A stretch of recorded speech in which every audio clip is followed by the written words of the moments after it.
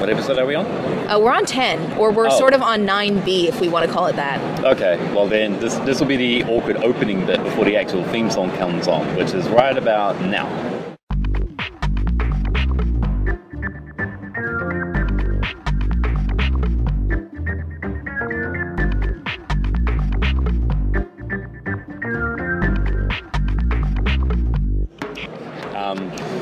What's up, everybody, and welcome to episode 10 of the Lunar Observer. We've reached double digits now. And not only that, if you notice, the sound quality has mysteriously improved. Yes, and the reaction time, because we are now in the same location. And yes. That location is live, for us at least, from PSX, PlayStation Experience in San Francisco. Yeah, we are actually on the 3rd floor, the panel area of PlayStation Experience. So if you hear a lot of background noise, we do apologize in advance. This is an open area where people can walk around and have lunch in. There's big tables where people can eat. Yeah, luckily we're recording after the SingStar section. Yes, there was a SingStar competition down below, and it was enlightening. Yes. That's the word I'd use. Yeah.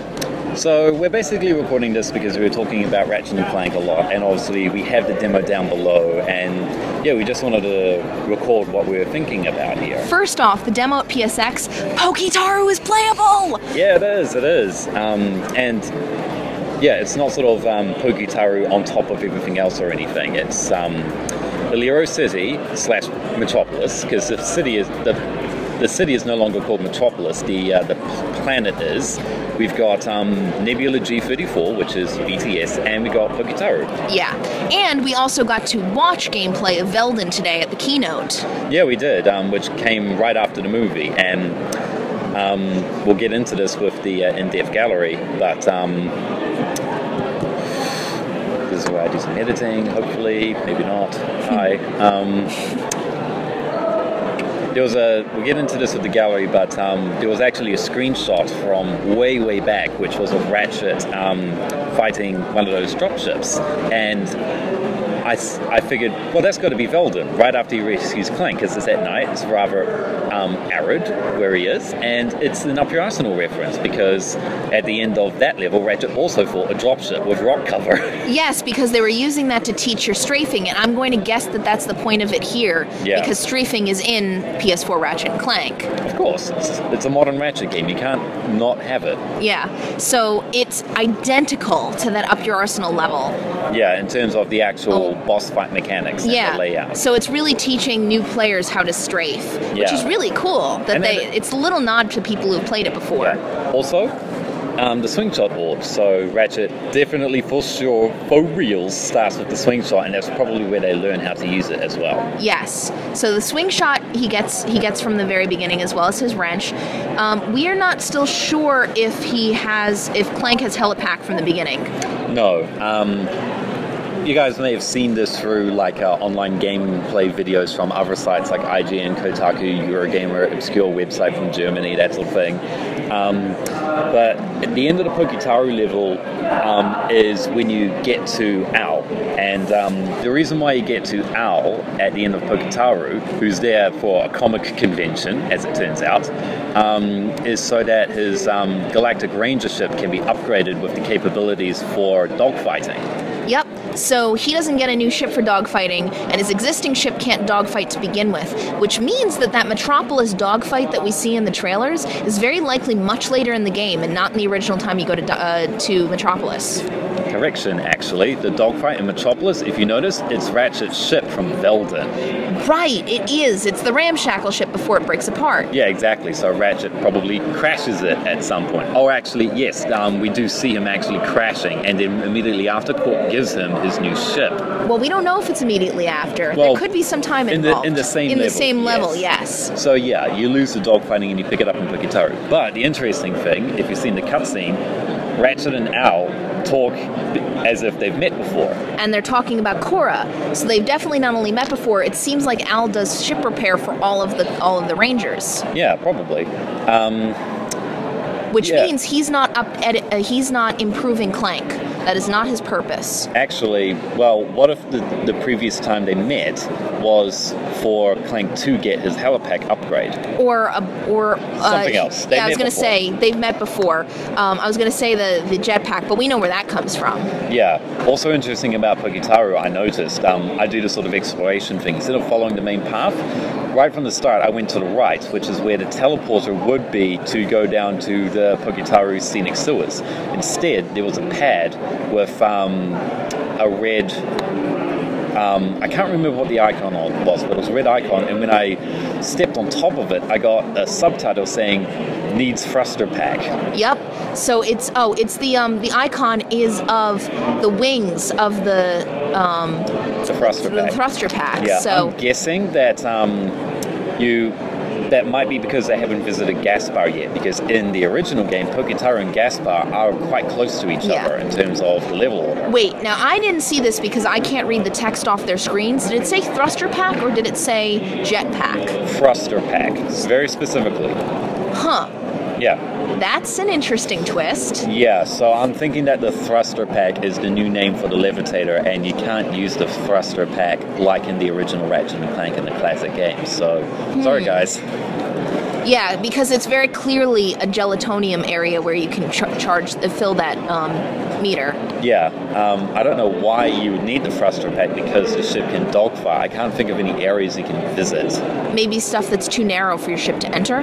Maybe. Or a possible example is the scenic sewers are there, but the teleporter won't actually let you use it until you have the thruster pack, which you need to navigate the sewers, similar to what you did on planet Psylocke when you cleared out the waterworks and then you used the jetpack. And into the Nexus. Yeah, exactly. That would be really fun. That would be really cool. I loved that level. Now, on a different note, I'm going to say one negative I had with Pokitaru. Ran out of ammo. I ran out of ammo fighting the giant floating squid because he appears not once but twice, right at the end of the level, right before you meet Al. His first appearance was also not present in the demo. He normally appears right before you get onto the skiff at the beginning. Yep. So he's there too. And by that point, I was down to very little ammo. Now, granted, I only had one weapon wheel. Yeah, and normally not having a lot of ammo when you get there is not a bad thing. But he floats, and the comet strike of your wrench isn't far enough to reach him. Oh, I thought the problem was that there was no respawning ammo.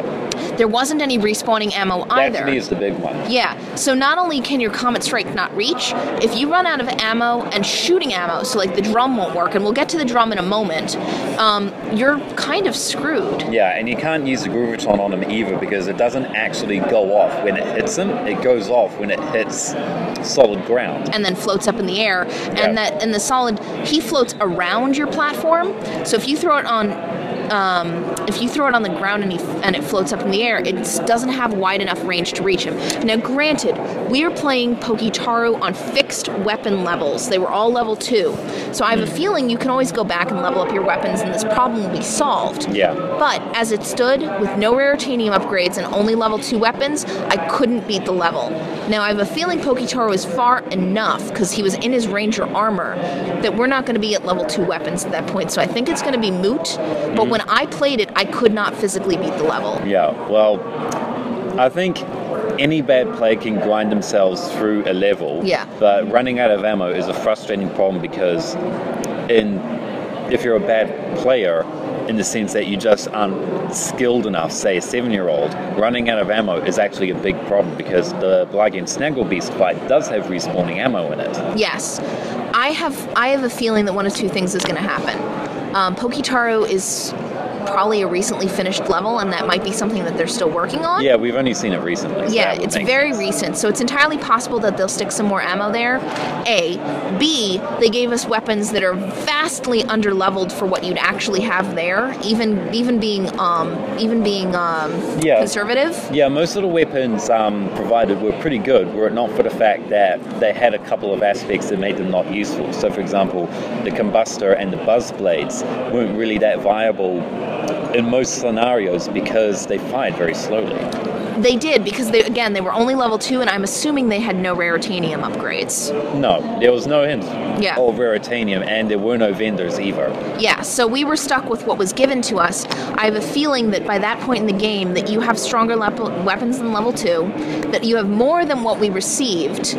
That's B, and C is that you've got raritanium. So Yeah. I don't think that's going to be a problem when you're fighting. Now, the other half of it is that drum that I was referring to. That's the proton drum. Yeah, a brand new weapon. Another brand new weapon other than the pixelator. By the way, the pixelator is awesome. Yeah, it is. Just going to say that right now. We're running a bit low on time because we have to get to the kind of funny meet and greet. So we're going to wrap this up real quick. Yeah, talking about the proton bomb. Yeah. So do you mind if I start and then you pick up with anything I've missed? Yeah, sure. All right. So first off, the proton bomb is sort of this game's rift inducer, in that it is a sphere that sits in one place, very much like the rift, and affects a range around it. The difference is it doesn't draw things to it. It creates a shockwave around it in a sort of arc. Yeah, it makes a shockwave in a pulse, and it beats like a drum. Yeah, exactly. Probably proton drum beats, that sort of thing. And at level 2, what is interesting about it and being on Pokitaru specifically, I think that it's a weapon that you're going to be able to buy on Pokitaru. And why do I think that? Because when we were playing, we went onto the skiff level, and since we've played these games before, we figured that it was a high likelihood that those pufferfish or puffoids, or yeah, I think they're called puffoids, that they'd appear on the boat and start attacking the boat driver, who in this case is not Grimroth. Yeah. Which Ratchet actually calls out with the uncanny resemblance. And yeah, in the original game, there wasn't really any weapon that was best suited to it. I mean, yeah, I usually just use the wrench. Yeah, the decoy glove is good for drawing them away, but it's really, you want the Tesla claw, but you don't have it at that point. And the pyrosity, the flames are actually affected by your trajectory and your movement. Yeah. And I did this completely without realizing it.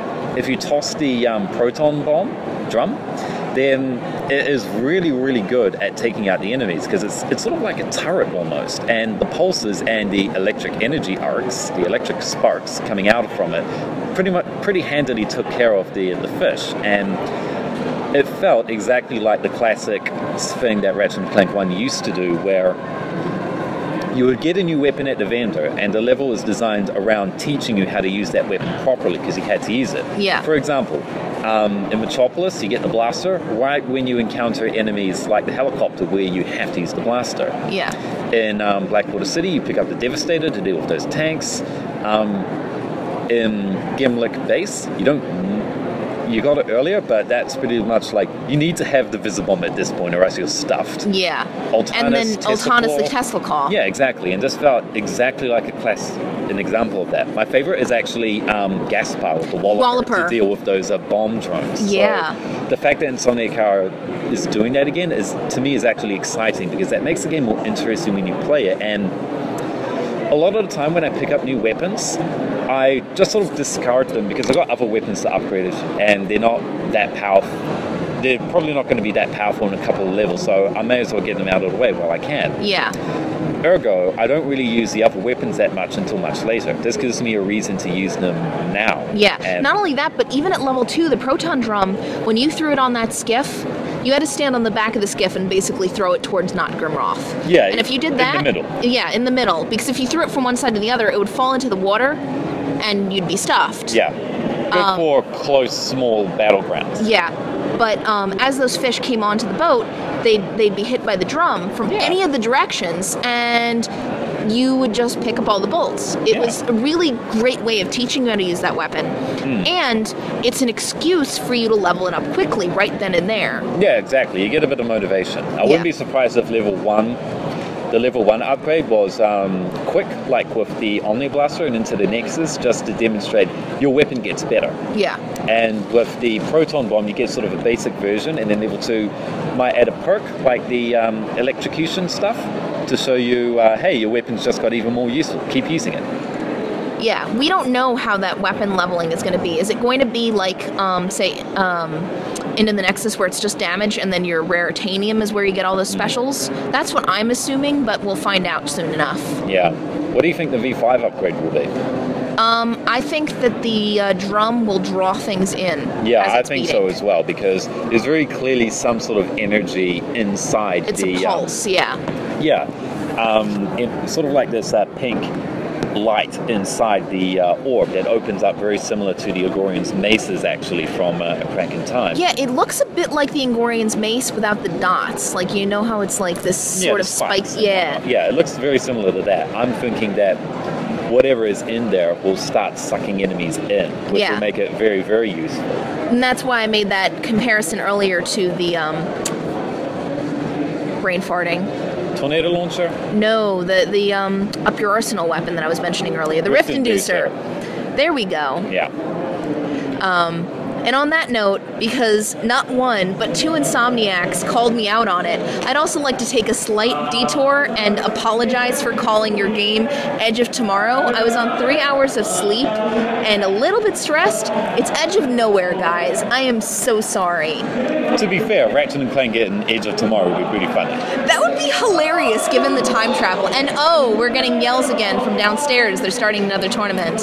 Yeah, so, I think it's, what is it, Parappa the Rapper and Twisted Metal Black. Yeah, speaking of, I'm so excited for all the PS2 games. And on that note, they very clearly said in the keynote, it is not pop your PS2 disc into the PS4. It wasn't the keynote where they said that. It was the trailer for it that we watched this morning. Correct.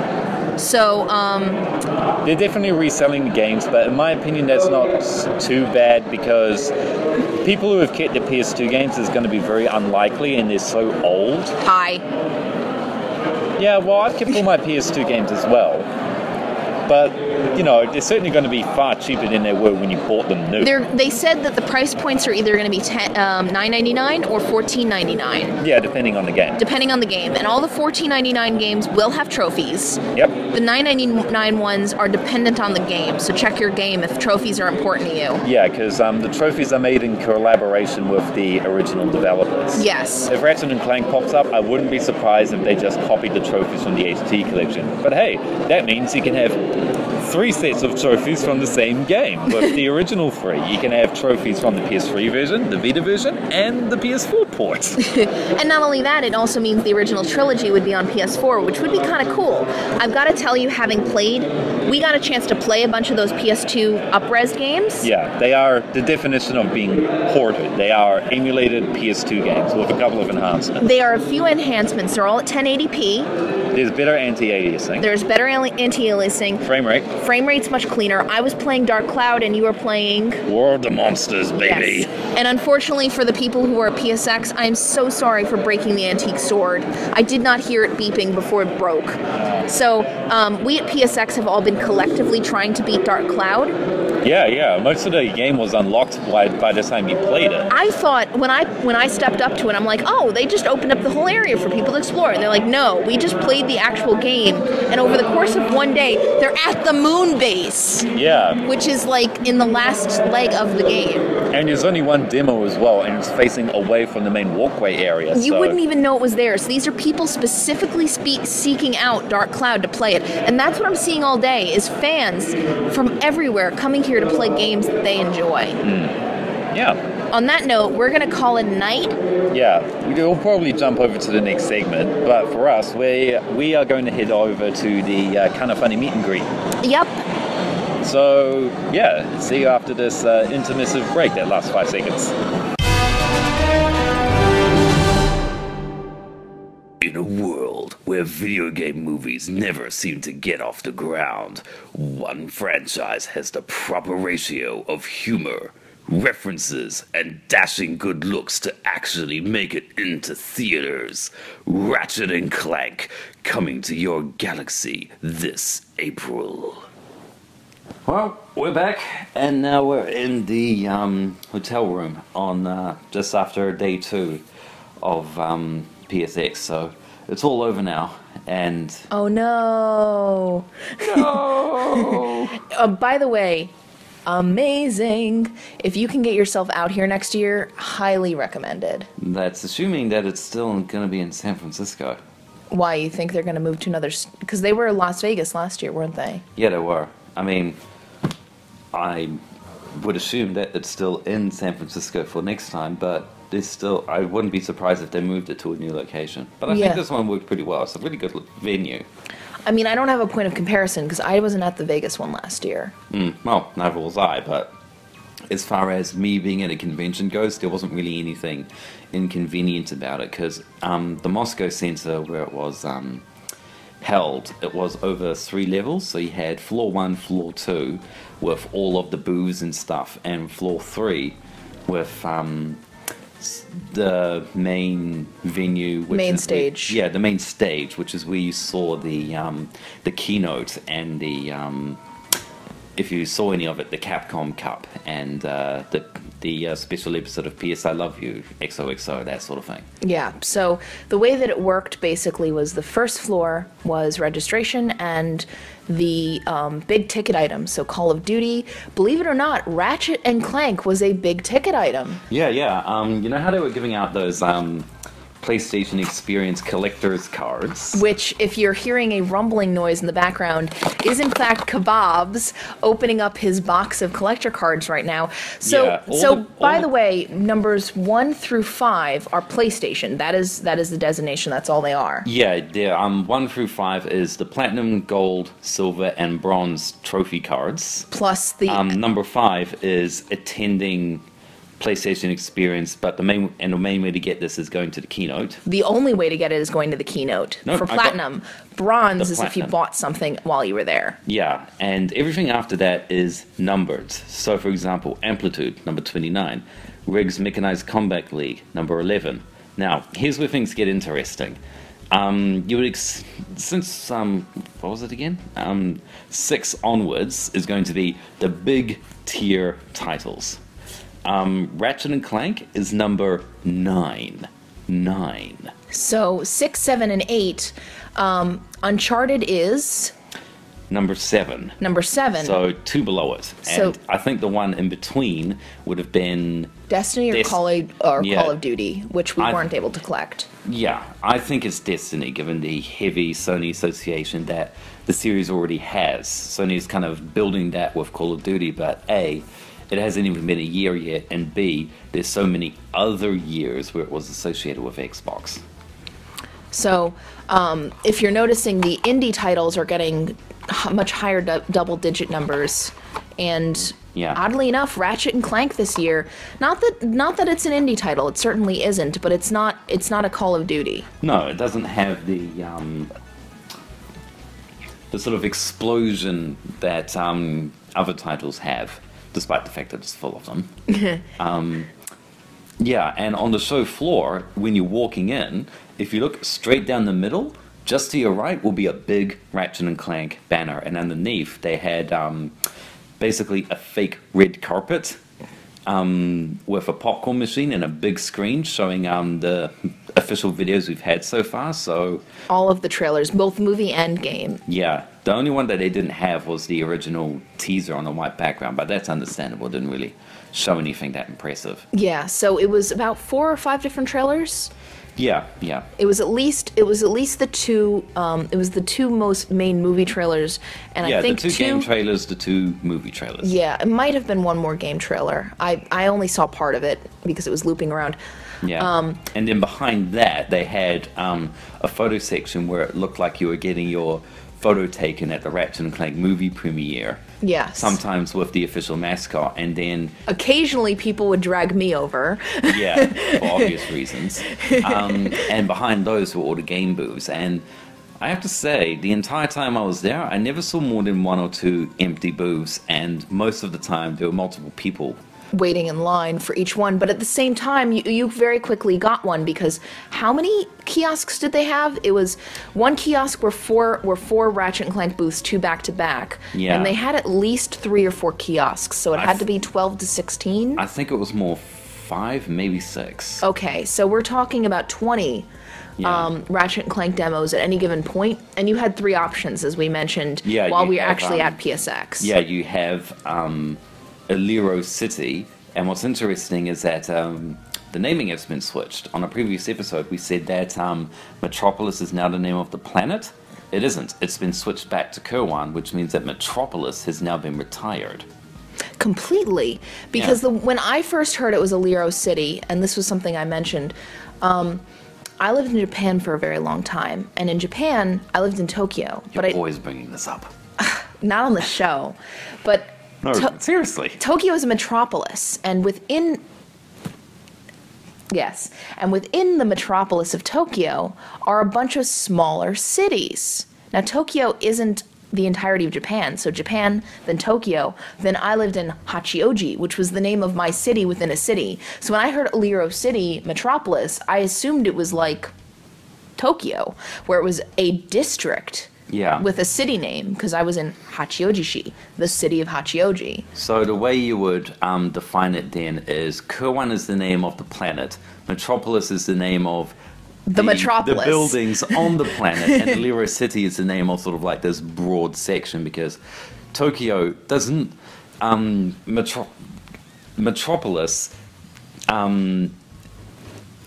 it doesn't cover the entire planet, although it looked like that in Ratchet Clank 1. That's no longer the case. It is certainly a vast, vast city, because we visited it 3 times in the previous games, and we never saw the same bit twice. No, it's a very large city, and the draw distance in the PS4 is fantastic. You can look out on the horizon and see very far out. Yeah, the main change really is that I don't think the actual building count has been upped that much from Tools of Destruction, but the distances between them has been greatly enhanced, because in Tools of Destruction the buildings were all relatively the same height, just to basically for draw distance and how many objects are on screen purposes. But now you can be on top of a building, look out and see many different buildings that are much lower than yours, and then see many more further away that are much higher. So you have vast spaces, probably to make it so that you can fly your ships through it very well. Yeah, because I wonder if the ship flying sections is going to be over and around, say, like the train area that we explored. So for those of you who are in the United States or in other countries where the demo has been available up until this point, you're probably, if you've played the Aliro City demo, it's identical to that. I've played the same one in GameStop. Same with the Snagglebeast fight, which is... It's basically, those 2 levels are the same ones that we saw at E3 earlier this year. But the Pokitaru level, as we mentioned when we were at PSX, and we'll be discussing in a little more in detail now that we've had some time to digest. Yeah, we've been talking about Metropolis a lot. Why don't we stick with that? Yeah, I'm just saying that was a full level. We had a lot to explore. Yeah, that was Pokitaru's public playable debut. The only thing was as we got a chance to see again, there is a section of Pokitaru that you need the thruster pack for. Yeah. That we didn't have when we were exploring it, so that section was closed off to us. Yeah. What I also noticed, I pointed this out in the gallery thing, which we have still yet to do. There is sort of like this red gate on Pokitaru. I swam up to it and I noticed that there was a teleporter inside. So I think that is a secret teleporter to the scenic sewers. So it might still be there. Yeah, entrance or exit.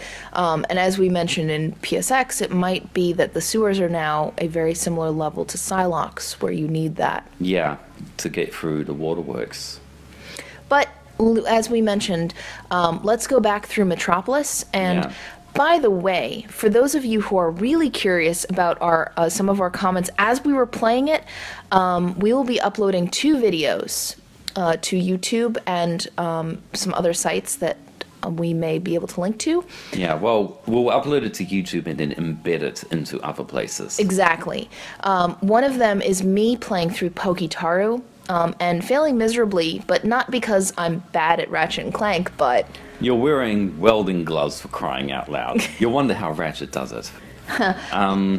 And you didn't notice this because you were too busy playing, but at multiple points I pan around to show people taking photos. So yes, I was in full Ratchet & Clank costume. I'm not talking during it, but I will be narrating what I was thinking while I was doing it. in a pair of welding gloves and a 40-pound costume. Meanwhile, I filmed Kebabs doing Metropolis, doing Alero City, and he talked through it, and we're going to leave that audio as is, talking about all of the hidden areas, the two hidden locations. Yeah, the things that I noticed. Yeah, draw distance, some other cool stuff. We'll probably be treading over that same ground here in this recording, but what the video will do is give you a visual depiction of it so that you can see what I'm talking about. Yeah, so we're going to go through... In case you don't trust me. Yeah, we're going to go through Kebab's experience with Metropolis, and then both of us are going to talk about Pokitaru, because each of us actually did different things in the demo for Pokitaru. There's the one I filmed, where I did the main route and fought the telepathopus. I can never remember what that's called. I keep on calling it a squid. It's clearly not a squid. It has 8 tentacles, not 10. And Kebabs will be talking about some of the secret routes that we discovered after.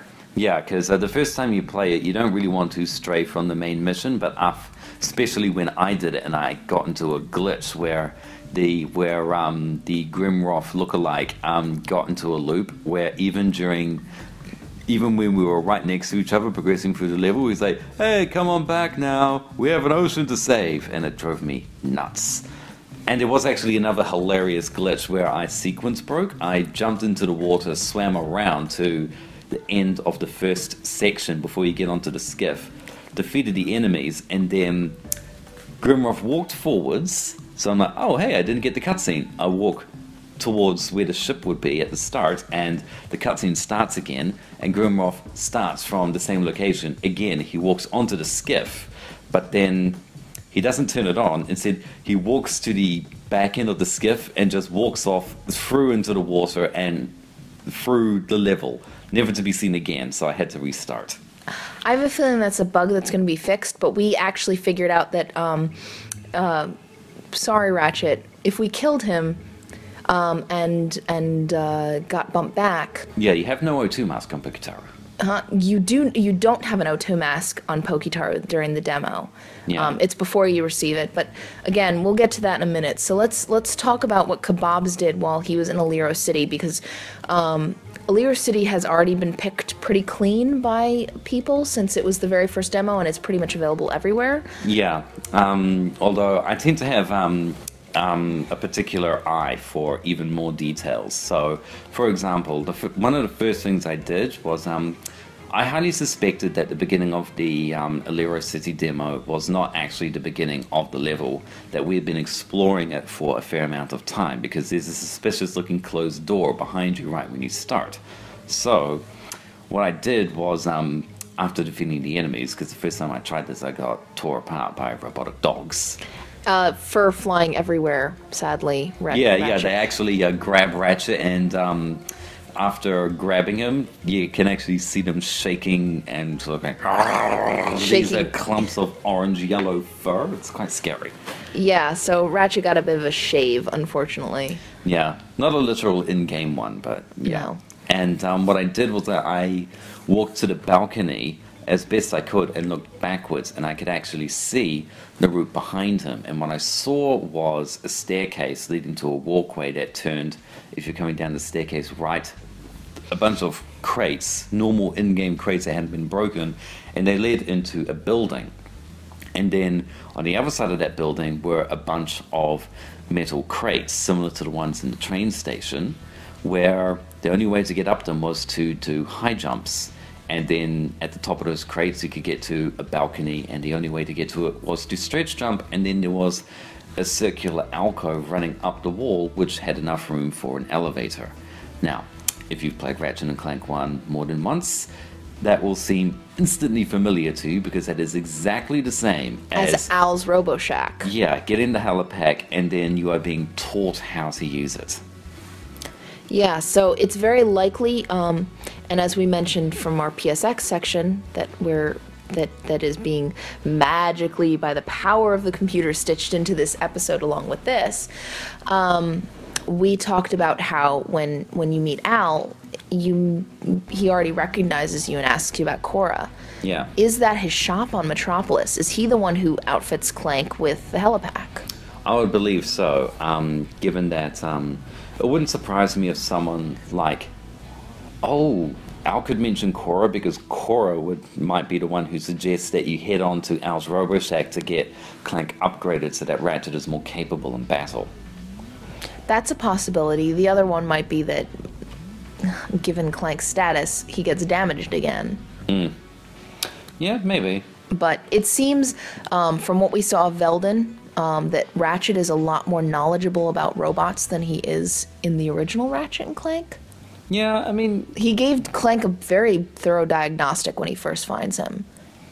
Yeah, he does. Because he fixes stuff for a living. You probably got that from the ambient dialogue, and the fact that Ratchet just lives in his own garage.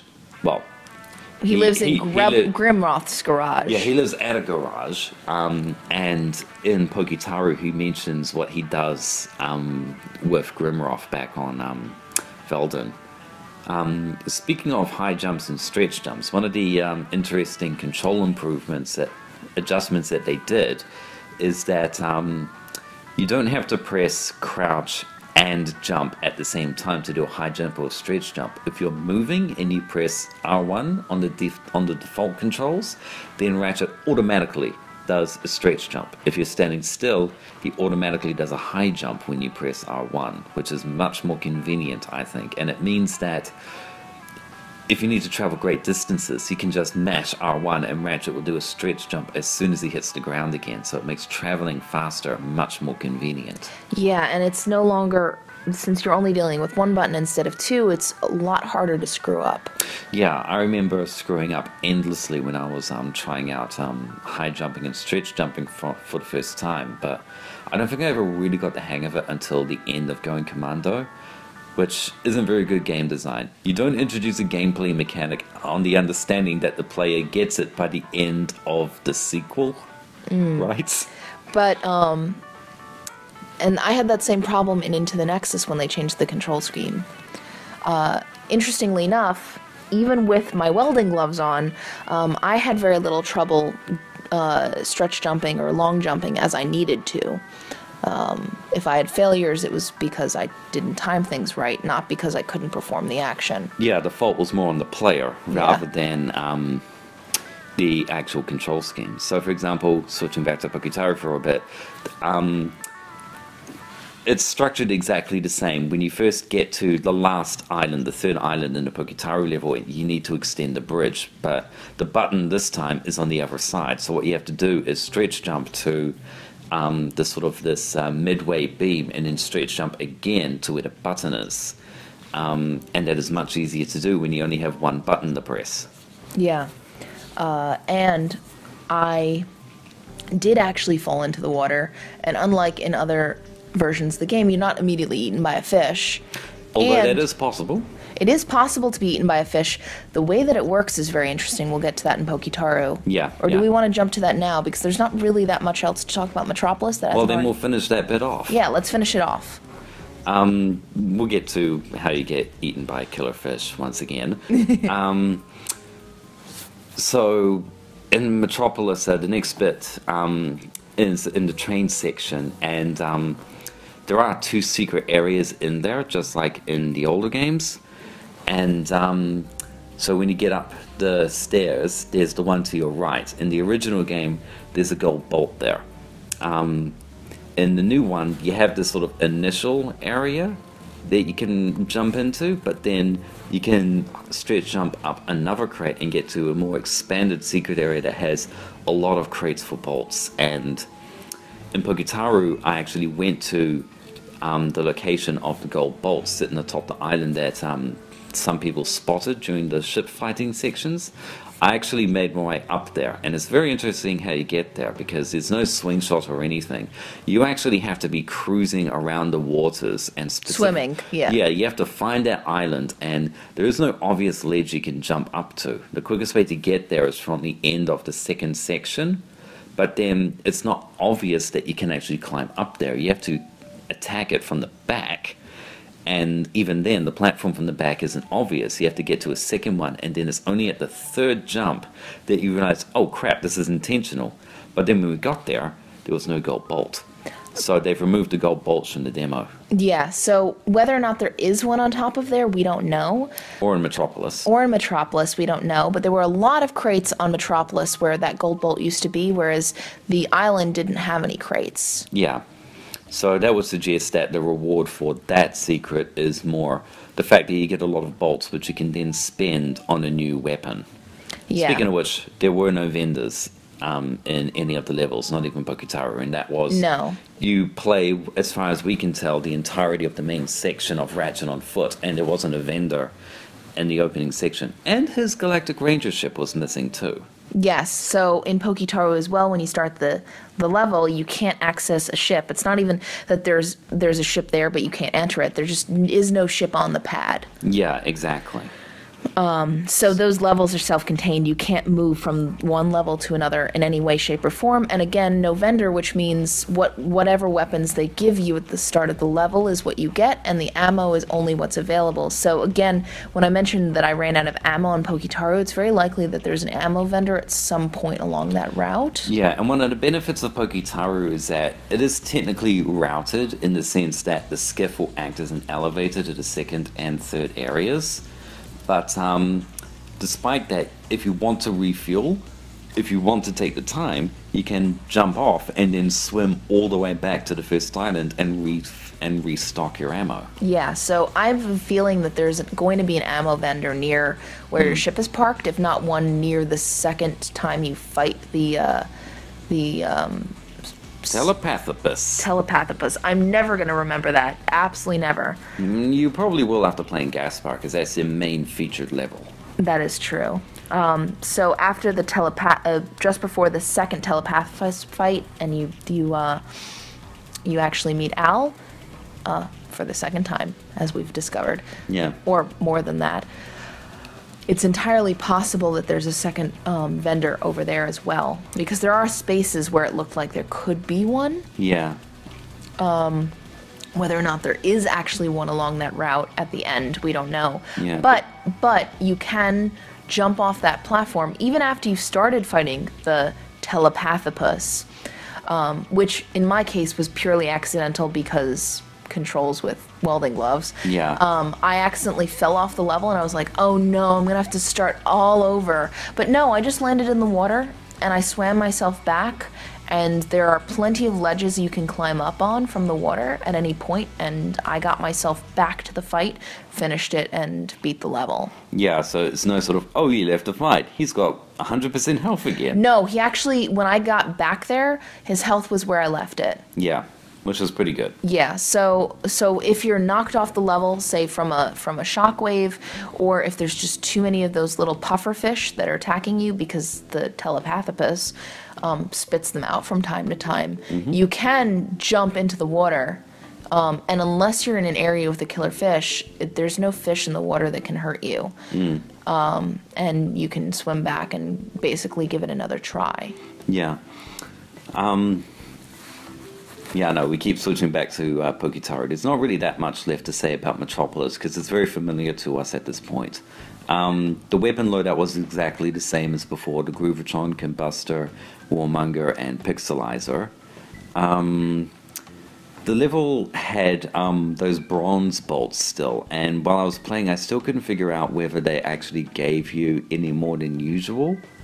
The Pokitaru level did have a couple of gold-colored normal bolts. Yeah, not the giant gold bolts, but it seems to me that there's bronze, silver, and gold of the small standard money bolts. Wouldn't it be funny if there were trophies attached to that? So, for example, you get a bronze trophy for collecting 1,000 bronze bolts, a silver trophy for collecting 10,000 silver bolts, and a gold trophy for collecting 100,000 gold bolts. I'd say it would be in the reverse, because the bronze bolts are the most common. Yeah. You'd need more of them. But you get the idea. Yeah. An appropriately colored trophy. I have an odd feeling that that's, say, a gold bolt is... a gold small bolt might be worth some multiplier of the base bronze ones. Yeah, I think so as well. There'll just be some abject value increase. And That way, there's a more visible way for the player to tell that they are actually earning more money, because all of a sudden you're picking up silver bolts, and then you're picking up gold bolts, and then at a certain point you'll stop picking up bronze bolts, and it's just gold and silver, and then you'll notice that you don't really have that much silver left when you're at the final level. Yeah. You know, the disco party one on Trick Ship.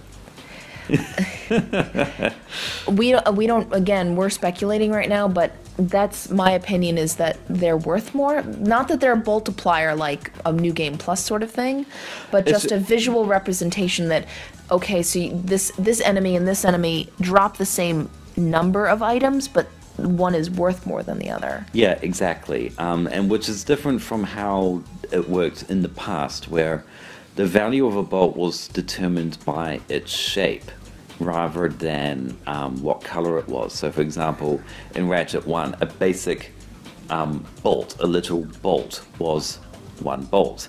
A nut was worth 5. And then in Going Commando, they introduced the spring, which was 500. And then it's sort of a bolt with a rounded top that was worth 1,000, I think. And then there was this strange looking diode one, which was worth, I think, 5,000. So this would be interesting, because then any type of bolt, if it's of a color, is instantly worth, say, 1 bolt. Yeah, it makes it, I think it's a lot more visually distinct with the colors than it is with the shapes. Yeah, it's more interesting. And what that means is that you won't come into an issue where, say, you have a silver bolt on an ice planet and you don't even know it's there. You'll have bolts of multiple colors lying around, and chances are you're going to pick up one of them. Yeah, so I think that's everything for Aliro. Yeah, pretty much anything else. Yeah, the only thing I can really think of is that I think I actually spotted the what's called the loop point with the train tracks. Because what happens with the Metropolis train section is that it obviously starts off in the train station and then heads off, but then it goes into a loop, which is how Uncharted 2 did its train sections. It also had distinct environments of the jungle, then the lake, then the tunnel, then the mountain, but all those different sections are loops that use clever tricks, such as Nate crashing into a cabin that is completely enclosed to cover up the fact that it's switching the environments. Yeah, I think that is the second area where you're using the handrails to shimmy across because you're in the tunnel. No, that's not true, because if you play it at a different speed, or you stop around to wait for a bit, like, you know, an Insomniac having an interview and stopping to answer a question, then you will actually end up at a different point. So, for example, while you were playing, there was a girl playing with her friends to our right, and you know that final ending cutscene where the bomb blows up? She had it blow up in that tunnel. Oh, and it actually blew up in the tunnel? Yeah, it didn't damage the tunnel in any way, but that's where it happened to blow up. Huh, I've never seen that happen. Yeah. It's good to know that that's possible and that the game reacts to that. Yeah, there was another interesting one that I saw of a video where one website, there's a split in the track, and normally the train goes around the curve. This one happened to be timed such that Ratchet's carriage went around the curve, but the one with the bomb kept going? Huh. Yeah, it went off to the side of the screen before blowing up. You separate the rest of the train off your track, and if you separate it exactly at that fork... Yeah, then you go one way and the bomb goes another. So the fact that they've managed to work that in, I'm pretty impressed. Yeah, so at a certain point, the track will loop back, and there was a certain point of the track where it's a straight and you're coming from a curve and they merge, and I think that is where the train station start gets onto the loop. Yeah. Yeah. Which means that the train will never reach the Hall of Heroes. It's like the Blagger different, like, damn it, you got it onto the loop. How are we going to get it off now? But once you've removed the rest of the train, then it gets off of that loop and into the No, the train stays on the loop, and the bomb goes off of a split that goes into the background, I guess. Yeah, but I mean, you're on the, not the caboose, you're on the engine, and that keeps going. Yeah. Yeah. So I thought that was that's funny. it. The other thing, again, I'm probably going to mention this in the gallery, but given the time of day for the Metropolis section and just the normal logistics of the story, I'd say that the Metropolis portion in the movie takes place in the morning, and then the games portion takes place in the afternoon afterwards, after Ratchet has joined the Rangers. Yeah, he doesn't have his costume yet, though. No, because he hasn't. Because he gets it on the space station on that Galactic Ranger facility. Remember? Right. They do. They basically phase it in around him. Yeah, exactly. It might be when he is officially inducted. We were arguing, what was it, 2 lunar observers ago, whether or not that was holographic armor, or if it was physical armor that was just phasing in. Yeah, if it is holographic armor, then it's very telling that Ratchet would prefer to have the Ranger armor because he's such a big fan. Yeah, but it would also explain how easily it was on him because he's so tiny. Yeah. Also, just while we're on this subject, speaking of the Rangers, very interesting that Ratchet lied about that to Clank in the movie section. Right, he did. Well, it wasn't the movie section, it was the game section of Velden. Which had clips from the movie. Yeah. So that was one of the movie clips. It was one of the cutscenes, so that's probably going to be in both. Yeah, so that's going to be a very assuming that they've written the story to accommodate for this, it's going to be interesting when Clank actually finds out that Ratchet is not a Ranger. I guess I would be disappointed if that wasn't a plot point, though. Yeah, I think that might take the place of. As everybody who's played the first Ratchet and Clank know, Ratchet in the first game is a jerk. Yeah. A major jerk. And that's really... Only after Quark betrays him and he starts looking out for himself, and basically he only keeps Clank around because he needs him to start the ship. Yeah. But even before that, he's very self-centered, mostly because he is an orphan. You don't see... Yeah, he just wants to travel around the galaxy, blow stuff up, and have a good time. He's not really thinking of the mission, and he's sort of... It's incidental that he happens to be doing stuff. Yeah, like he makes an excuse to visit BTS. Like, it's like, oh no, we're not going there to pick up cool weapons. Grind boots? Yeah. What are those? Yeah, like one of the scientists could know where Drek is, and we'll just pick up these awesome grind boots while we're there. Yeah, come on. And then he's a huge jerk. But the final sort of climactic thing as far as Ratchet and Clank is concerned, as opposed to the story, is that Ratchet eventually comes around, and that happens on Altanis, my least favorite level because it was so darn hard. Yeah. I mean, it's an awesome design, it's just that ice. Yeah. That ice. I'll leave it at that. But the long and short of it is that Ratchet up until this point has been very much a goody-goody as far as we've seen him for the movie. Yeah, he's very much the character that he was in All for One, Full Frontal Assault, Into the Nexus, where he's he earned that. I know, but even a good story always has a character facing a challenge, handling it in a flawed way, and then overcoming that challenge in a good way, unless it's, not that kind of movie, but Ratchet's generally that kind of story. But up until that point where we saw him lie to Clank, Ratchet had very much been the heroic, well-rounded character that he was at the in the later games. Yeah, after he'd already learned his lessons. Yeah, exactly. It's just like they copy and pasted Ratchet and then just removed all of the games, but kept his behavior. But as we're seeing now, with the very least that he's covering up to basically get what he wants. Yeah, exactly. So that Clank trusts him, basically. Yeah, there's more to it than that, and we're probably going to see that one little white lie, even though he does eventually become a Ranger, maybe it'll undo him. Maybe.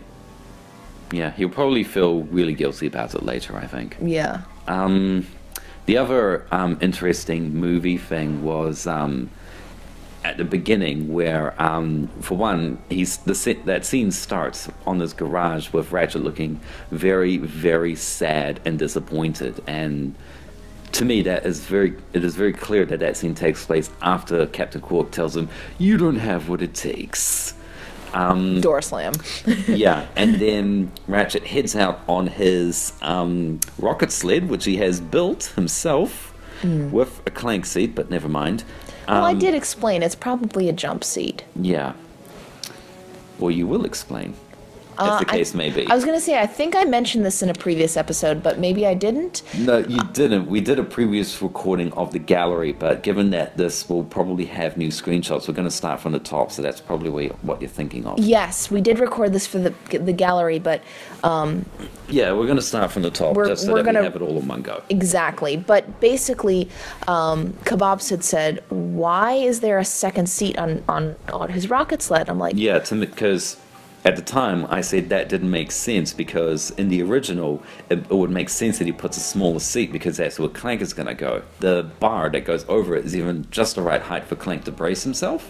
But I've ridden motorcycles, and that second seat on a motorcycle is usually higher than the first seat. One, so that the person behind you can also see. But two, if you notice, there's also a footwell. And I pointed this out to Kebabs, me being the blind person pointing out a footwell on a motorcycle. I've ridden a lot of motorcycles, never always as a passenger, sitting in that jump seat. I've seen some motorcycles where they're flush, but they're usually the second seat is higher, as it is on his rocket sled. But if you look closely, you'll see that rocket sled has a footwell for whoever's sitting second. So either Ratchet made it in mind with just that he's going to have a general passenger behind him, like Grimroth, even though Grimroth is huge. Yeah. It's compatible for someone else. And, you know, Ratchet is not the smallest race in the galaxy, so... It could be that, given how well it's made, it could be that he built it from schematics, or... It's just a vehicle that he bought, even. Yeah. He doesn't need to have made it, although evidence suggests he did have made it, but we'll get into that in the gallery. Yeah. So the long and short of it is, I think it's either a kit or that he made it to just accommodate a second person, like that Croyd look-alike that we've seen. Yeah. But it doesn't look like it was made specifically for Clank. It's just, because the footwell is just way too low. Yeah. Anyway, that particular scene... when Ratchet gets to the crash site and gets Clank out, it felt very hastily edited, and it lacked certain shots that we have seen before. It lacked the moment where Ratchet uses the swing shot to swing to the other side of the canyon/crater where Clank happened to crash in. And sort of, you know that shot where he sort of swings around with the wrench on his back? He lands and then he turns around looking back down to the crash site. That was missing. So that scene has been edited down for briskness due to the fact that it's in the game. Yeah, so... I thought that was interesting that they did that. So what you saw at the keynote is not the full scene. No, it's not. On that note, I'd like to make one correction about something that people saw in the keynote in the Velden area that is not going to be in the final game, according to Insomniacs on the forums. Yeah, and this has been mentioned, so this is probably information that you know already. But for those who don't know... there is a line, if you watch the keynote, where... As Ratchet is heading back to his garage. As Ratchet is heading back to his garage and Blarg are attacking because they want to take Clank back because he's a defect. Yeah. Was it Ratchet or was it Grimroth who mentioned... No, it's Quark narrating. Oh, it's Quark narrating, you're correct. That the Blarg had a hand in destroying the Lombax race. Several members of the Insomniac team on the forums have come to pipe in and say that line had long been removed from the final product, so to disregard it. So if you were watching the keynote and heard that and you're like, whoa, the Blarg and the Kragmites working together... Or the Blarg on their own, and the Kragmites are not involved with that. Well, it said that they had a hand, not that they did it. Okay, yeah, sure. That I do remember. I remember what was said, just not who said it. Yeah, I mean, obviously it was Nefarious who helped them. Yeah. But they said that that's been removed from the final game, so don't take that as canon. On the other hand, Ratchet does yell, "Son of a Zoni." Yeah. So, yeah. Well, we know that the galactic community is much more integrated this time. In the games, it felt almost like Ratchet was the first visitor of Solana in the Bogon and Polaris galaxies, but this time they feel much more integrated. We know that Megacorp and Grummelnet are known and possibly established within Solana, and Grimroth's cousin on Pokitaru mentions that he and Grimroth actually moved to Solana from Polaris. yes. So they're not a Solana race either. They're Yeah. And in Polaris, Zoni was always sort of a, God, oh, Jesus, stand-in. So, sweet eye of a Zoni, was stuff like probably that. picked up by Ratchet from his mentor / father, Grimroth. Or it's more... Even more generic than that. Yeah, as in, like, the Zoni are known through Solana and possibly Bogon, if that exists in the movie, we don't know, but whatever.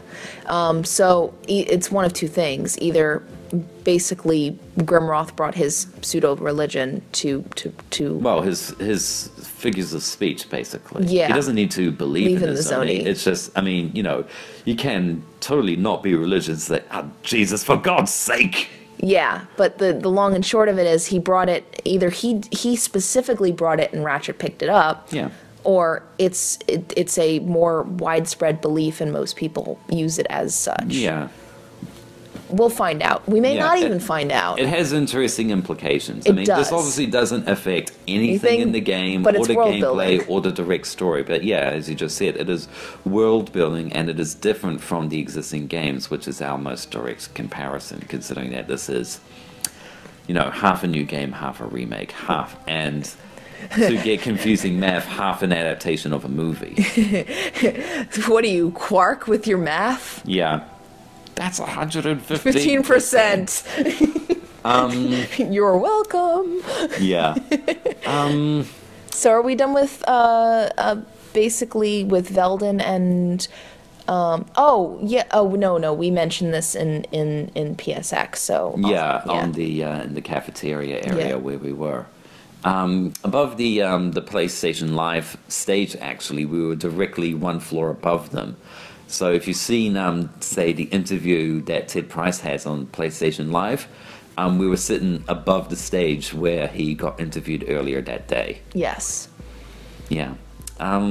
So I think it's time to move on to the rest of what we know about Pokitaru. Yep, so on to Pokitaru proper now. Mind if I talk first and then Yeah, you sure, talk about go that ahead. side route? Yep. All right, so Kebabs is going to cover the side route that he did because, A, he has eyes, and I'd already run through the main route, but B, because I was doing it in welding gloves and a 40 to 60 pound costume, I need to actually weigh it one of these days. I just wanted to see if I could actually clear out the Pokitaru main route, just in general, because as I mentioned when I was at PSX and doing it the first day in costume, I ran out of ammo. And that was just, I discovered playing it the second time, even though I'd seen it played, I'd actually played it out of costume once, and I'd played it in costume once already. I just was really, really inefficient in my ammo use. Yeah. That was entirely my fault. Now, is Yeah, it and possible to run out of ammo? Yeah. There's one spot where it is very easy to do so because of lack of gameplay telegraphing what it wants you to do. And you can explain that. So there's this one area where there's 3 blargs shooting at you, and then there's the second bridge. It is on the third island, how you activate the bridge and you take a right and go up the stairs. And normally before there were a bunch of pufferfish / puffoids there. Now there are blarg. Yeah. That area. So there are 3 blarg, and then there are pufferfish. And they're both scrapping at it. Yeah, and the pufferfish turn to you. The blarg, of course, also turn to you, and you start mowing them down. Here's the problem. the pufferfish will continue to respawn until the 3 blarg are taken out.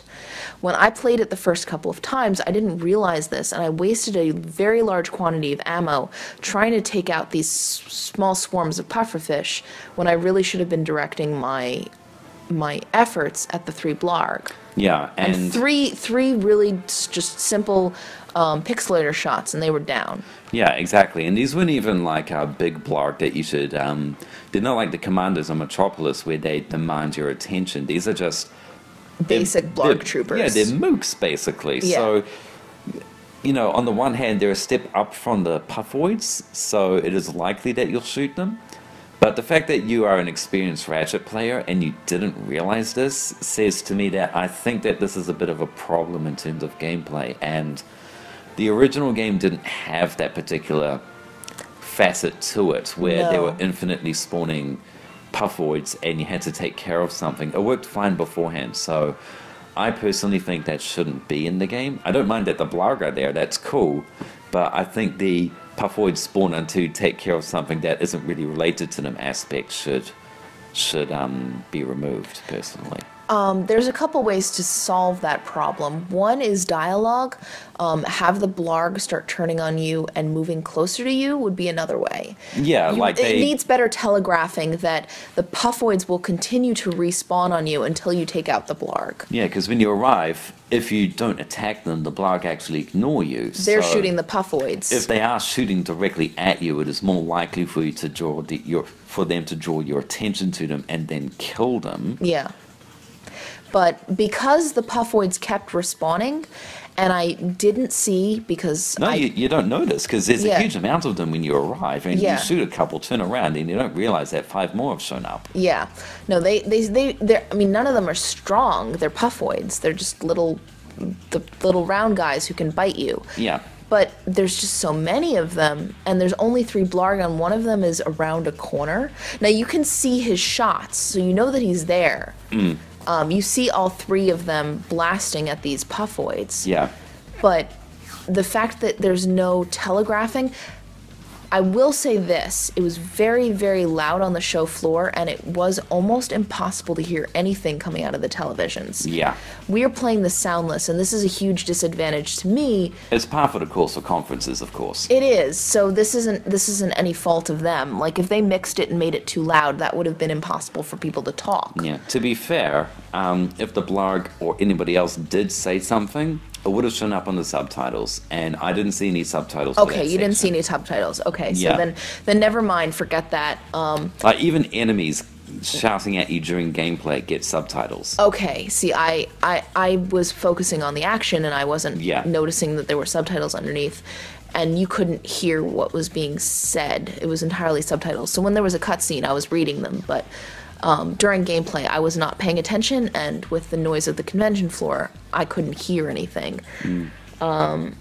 So having them telegraph, oh, look, it's the defect, or oh, there's a Lombax, or oh, at this point, I believe he is a ranger, so oh no, it's one of the rangers. Yeah. And making some kind of conceited effort to let you know that that you need to take those 3 guys out and not waste your ammo on the puffoids would go a long way. Yeah, I mean, it could be a line as simple as, "It's the ranger in the defect, get him!" Yeah, anything like that would make a lot more sense. Or, without even saying anything, having the 3 of them move towards you, which they didn't. They're continuing to stay in their locations. You have to basically go to them. Yeah. They'll start shooting at you instead of the puffoids if you gather their attention, but they don't move from their spots. Yeah.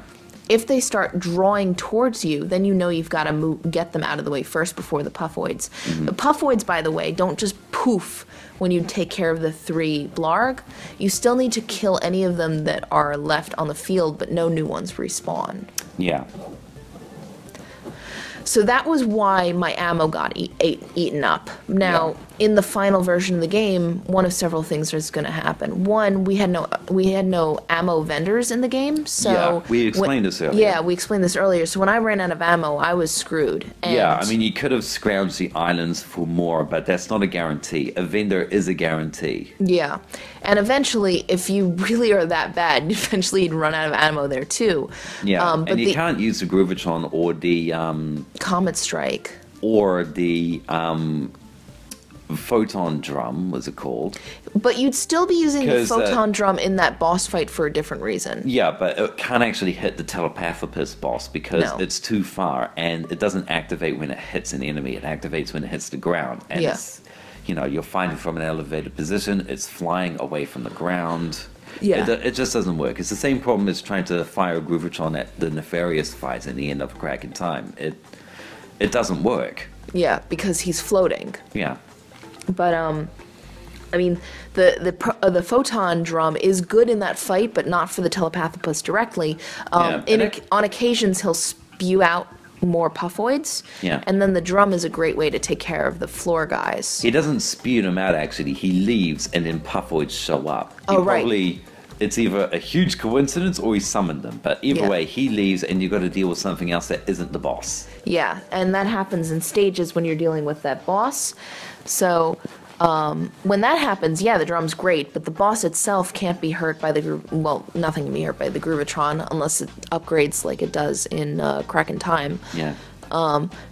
But as we said, we had fixed levels on our weapons. Yep. So between the fixed levels and the lack of the vendor, it was actually a lot harder than it should have been. Yeah, there are a couple of weapons that did really well against the telepathopus. The first was actually the pixelizer. Took out huge chunks of his health, and the other was the buzz blades, and they were effective for the same reason that the chopper is a really effective weapon against Chainblade or the B2 brawler back in Going Commando, which is the fact that when they hit an enemy, or in fact if they hit any object, then they will start arcing around and aim for enemies. So if you hit a boss, then the same blade will arc around and hit him 4 more times. Yes. So you just keep firing those, and you just see his health drop like a rock. Yeah.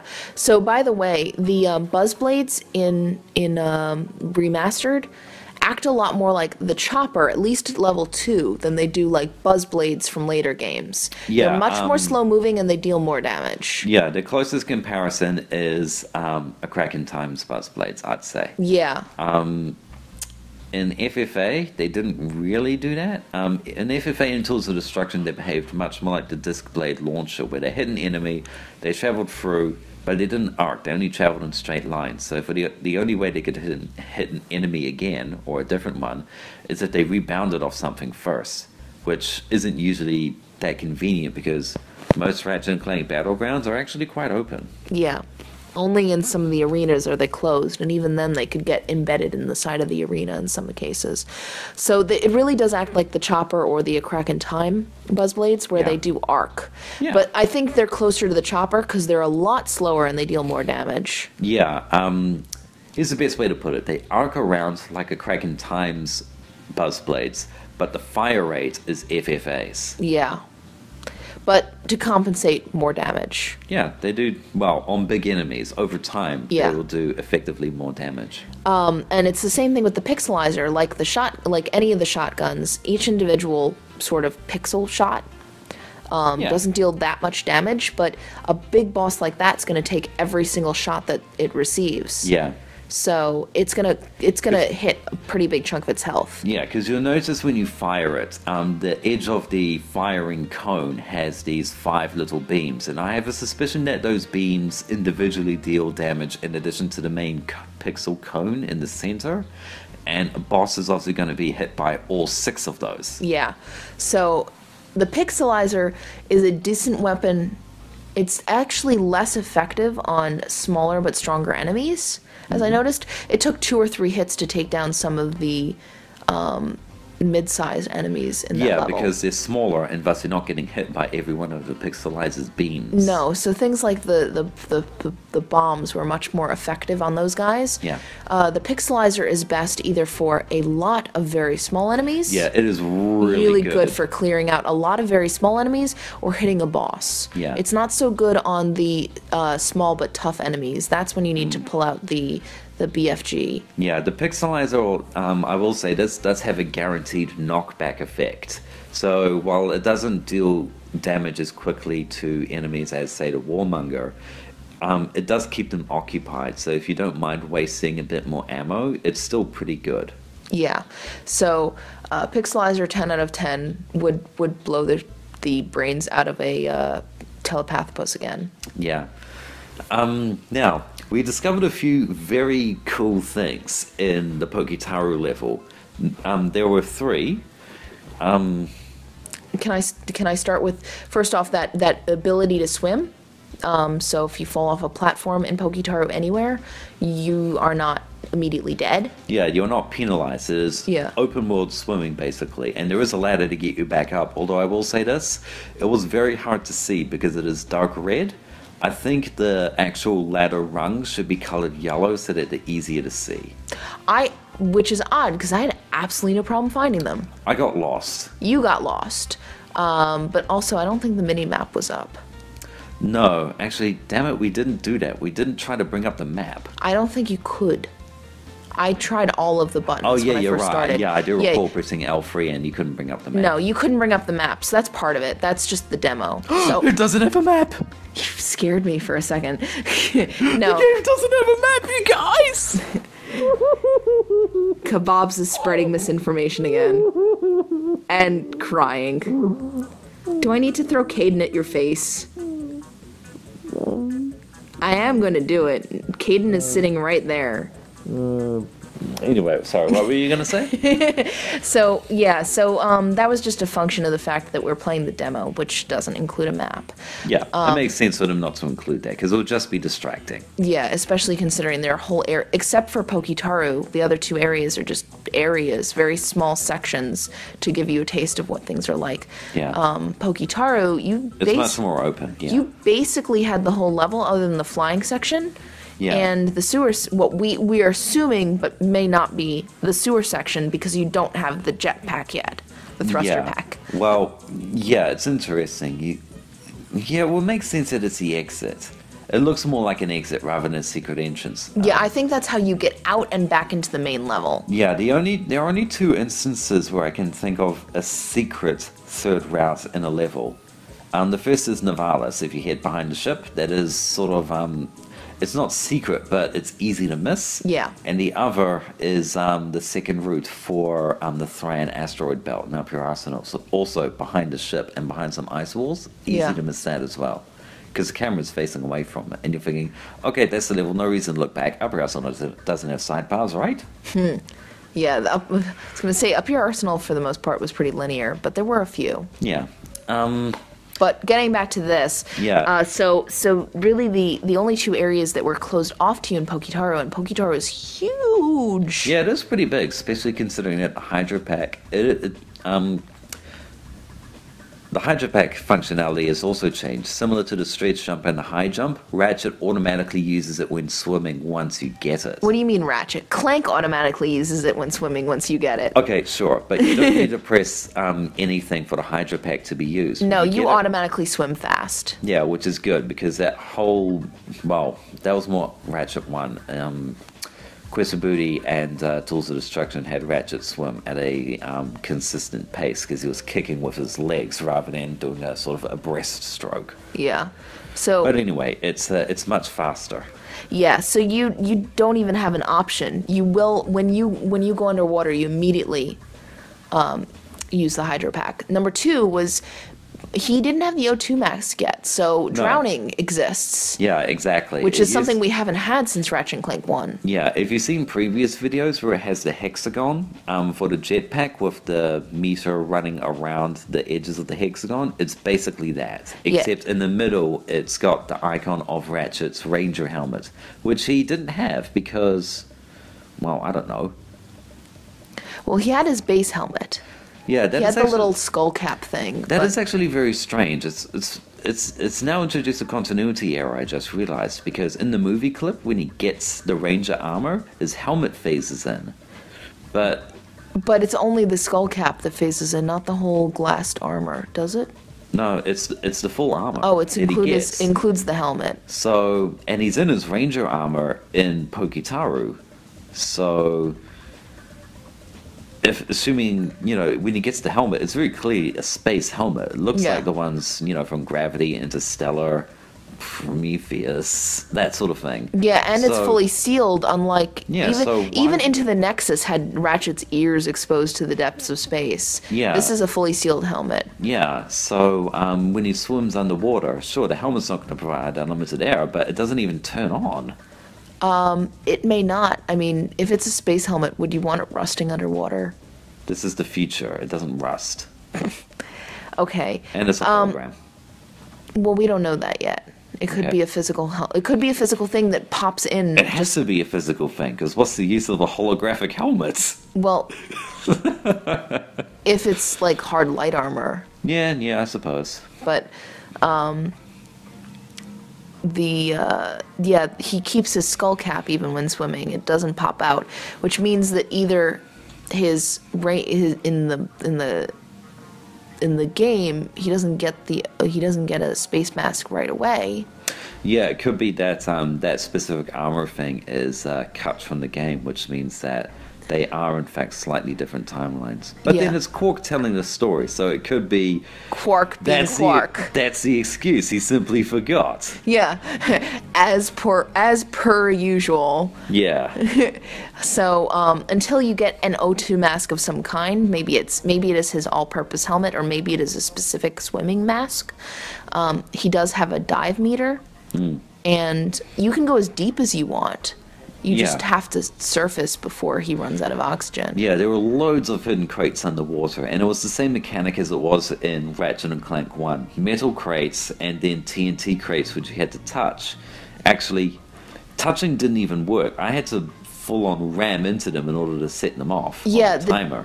the TNT crates in this game aren't as, in a good way, aren't as sensitive as the Future Saga crates. Yeah, at least underwater. No, I tried some on land when I was playing around. I don't know if you noticed. I walked up to a few. You have to actually, like, butt them. You can't just, like, sort of look at them and they'll explode. You have to actually Okay. full-on butt them, and then the timer will start. I'm not sure about that change, because it was interesting to me at least. It made it a little bit more interesting and exciting, in a very small way at least, to, you had to be wary around them. They demanded your attention. They still do. I mean, they'll still blow up, but Yes, of just course. accidentally brushing one isn't going to set it off. Yeah, that's true. And in a way, if you're brushing up against them, there's no way you're going to be caught in the explosion, Yeah. because, it's a timer. It's still, I mean, even in the old days, it was still a timer. It was just, it's a little less sensitive in a good way. Yeah. I think that's more of a player anti-frustration feature than anything else. Yeah. But anyway, I wouldn't be surprised if those crates were connected to a skill point. No, there's a lot of them underwater. Yeah, there is.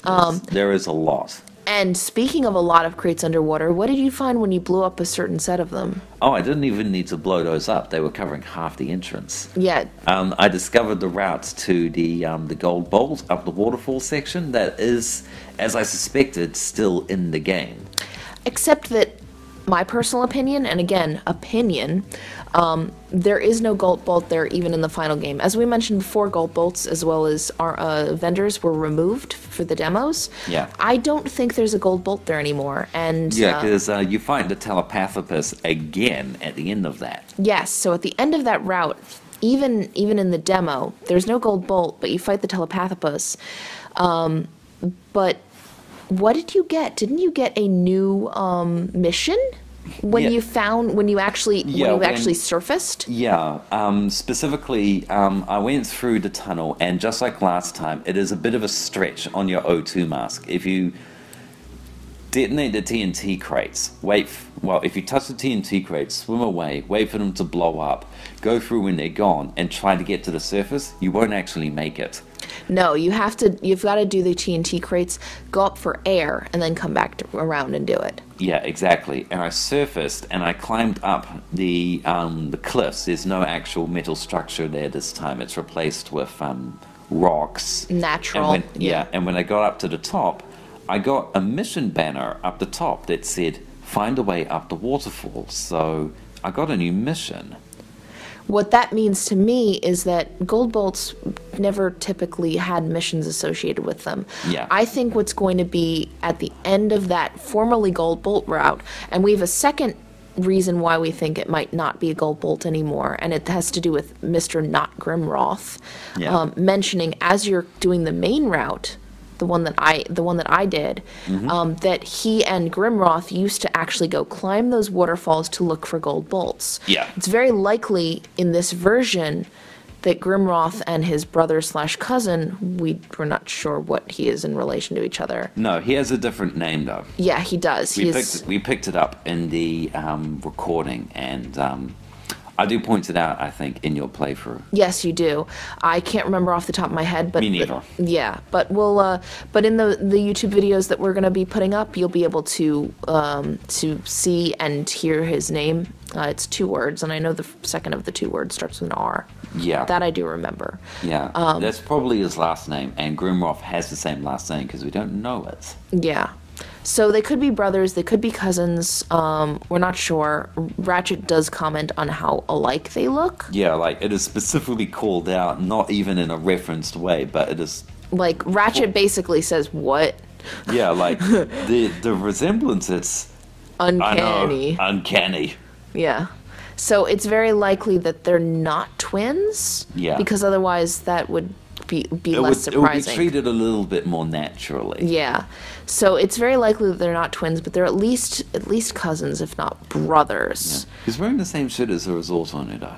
Yeah, the former resort owner from the first game. Yeah. Very loud Hawaiian shirt. But anyway, getting to the point is that because Not Grimroth mentions that he used to climb and get gold bolts there, and because you get a actual mission when you surface, it's very likely that you get a gadget or an item, an optional one, like say a bolt grabber. Yeah, or a box basher. Or a box basher. An improved one. Yeah. Because we'll get to this after this. Yeah, like a level 2, like you would get in Going Commando, because of those 2 things and the sort of mini boss fight you have to get before that, you're probably getting some kind of optional gadget. Yeah, a sort of a side one. It's not a required one that you need to use to clear a section. It's a perk gadget. Yeah. And I don't think it would be Raritanium that they just removed either, because you fight the Telepathopus, and the fact that you 2 are exchanging shots and the Raritanium would be caught in the crossfire.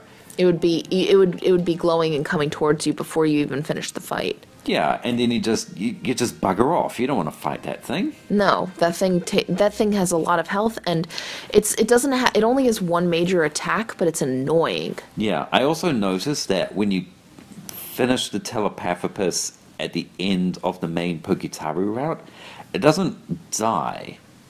Unless you're fighting multiple ones, it does explode. Each one does explode in a flurry of green goo, don't they? Yeah, they do. So you could be finding several. And actually, when I was getting that gold bolt atop that island that I mentioned earlier, Ratchet does actually say, come on, we have to get back before more Telepathopuses show up. So he's fighting different ones. Yes, they're not all the same. It's just another one of them every single time. It's just probably a small colony on Pokitaru. Okay, that makes more sense. That does make more sense. It's not going away because it does really explode into green goo when you fight each one. So you're just fighting a colony. Yeah, you bumped into a new one. Yeah. And I'm thinking that, as you say, like the Going Commando boss, it's not sort of waiting for you at the end and the boss shows up, because you could still just walk up to it and run away. Yeah. It will drop it once you kill it. Yeah.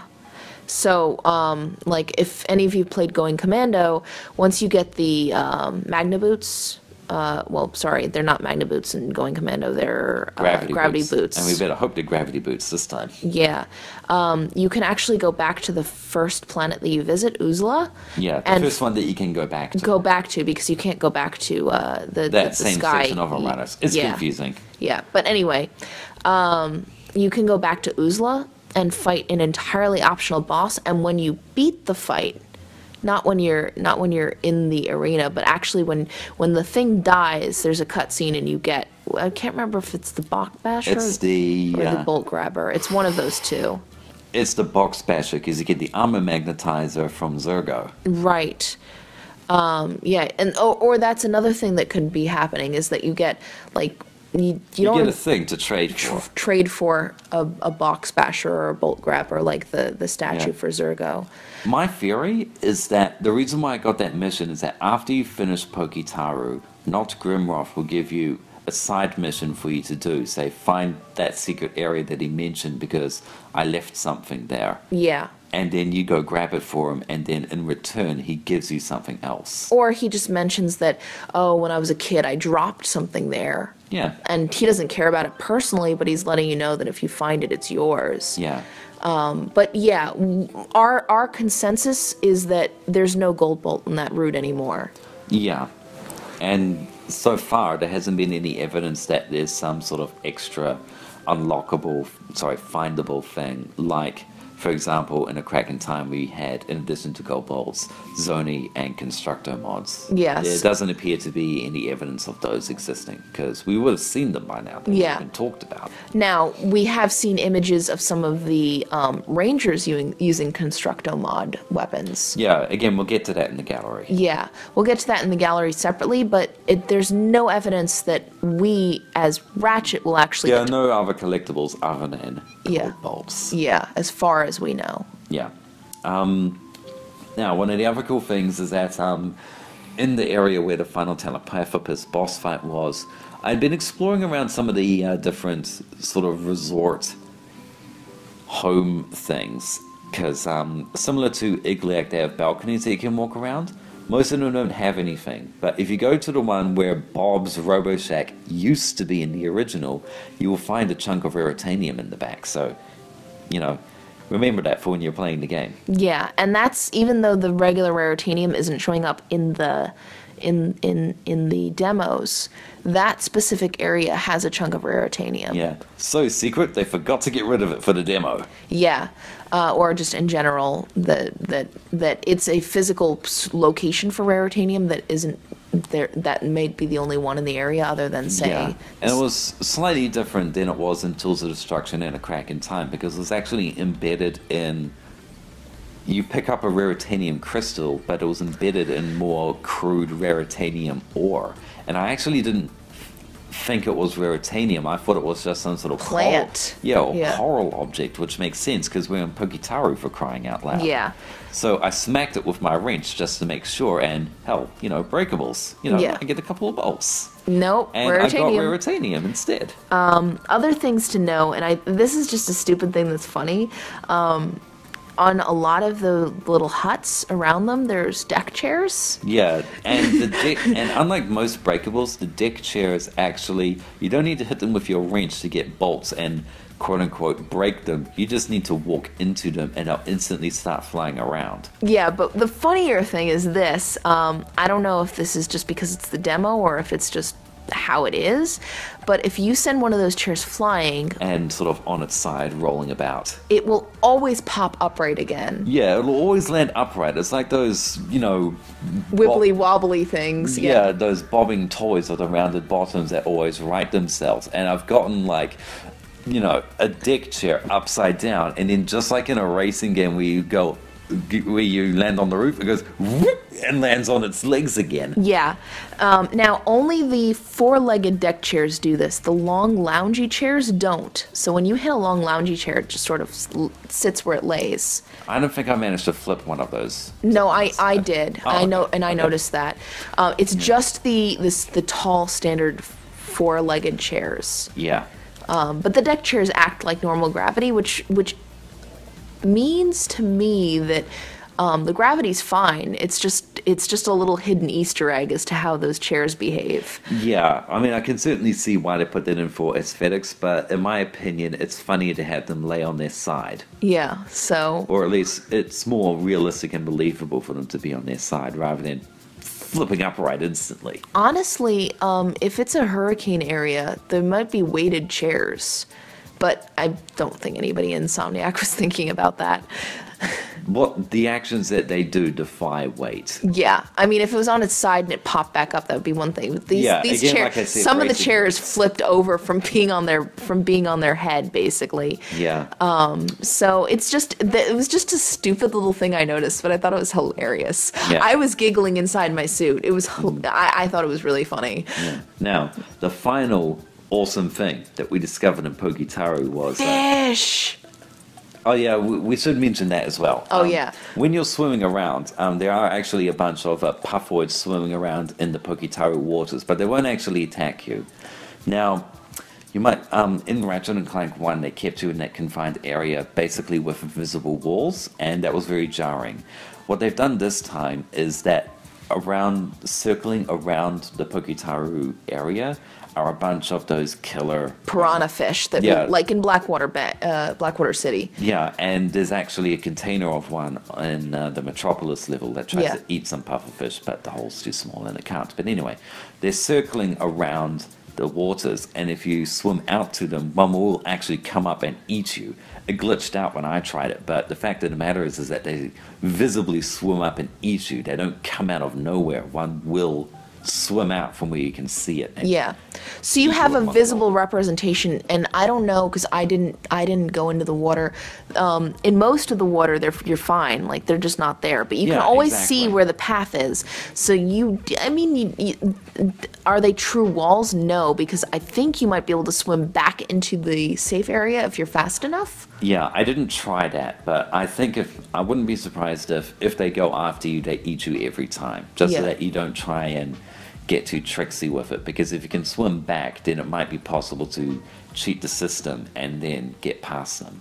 Yeah, and swim too far out. But their function is basically the same as the lurker fish and their drones and the tentacles in the main 3 Jack games, where they're there to act as barriers so that you can normally swim in certain areas freely, but if you go too far in certain directions, then they'll grab you so that you don't break the game. Yeah.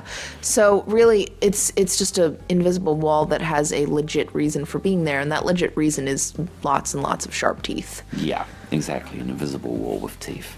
But the final funny thing that I forgot to that I was going to mention, it's not the fish. It's at the end of my Pokitaru playthrough. I noticed that Grimroth wasn't moving. I'd forgotten an enemy. And I thought I'd try out something. I shot him with the pixelizer. Yes! He pixelized! Yeah, every NPC, and not only that, but when you stood in the doorway of the resort area where Alice standing, you tried it again. Yeah, I stood in the doorway into the resort, which is where the old hangar was with the Blarg ship in Ratchet and Clank 1. This time it's a Tiki Lounge.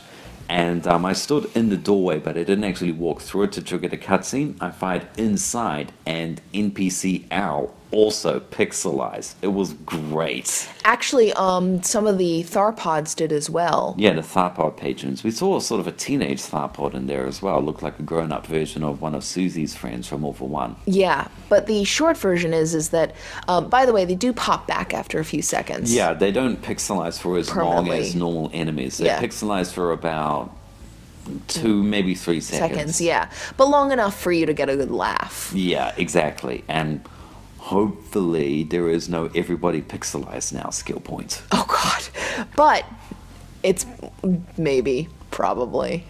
But it's hilarious all the same. Yeah. It works on NPCs. And it works on everybody. Yeah. So, pixelize your friends, pixelize your enemies, pixelize your friends' enemies. Yeah, we should have pixelized that Mega Man statue, brought him back to normal. There was a Mega Man statue in the PlayStation Network section of E3. He looked really cool. Yeah, I took a photo with him. Ratchet towered over him, which was hilarious because the official Ratchet towered over me. Good head taller. Yeah, someone took his vitamins. You are actually the height stated for Ratchet in his Jack X profile, so yes, you are canon. Are you going to be shooting me out of a cannon? No. All right. So, we got anything else to chat about, or we covered it? Yeah, I mean, the BTS level was also in the game. There were no Agents of Doom.